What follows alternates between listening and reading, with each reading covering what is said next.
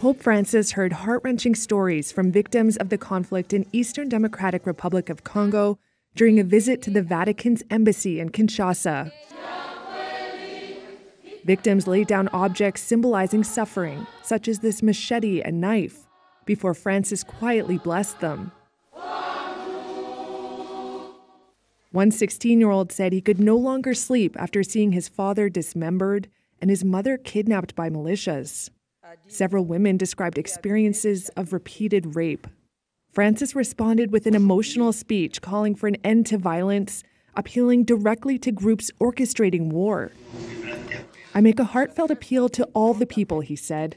"Put away your weapons. Put an end to war.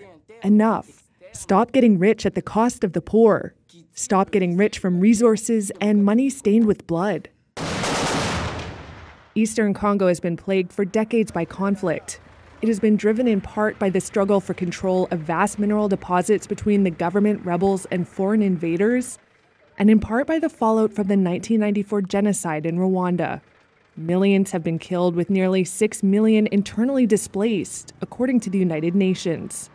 The embassy visit took place after the Pope celebrated Mass in front of a huge crowd. He urged people to lay down their arms and grant each other an amnesty of the heart.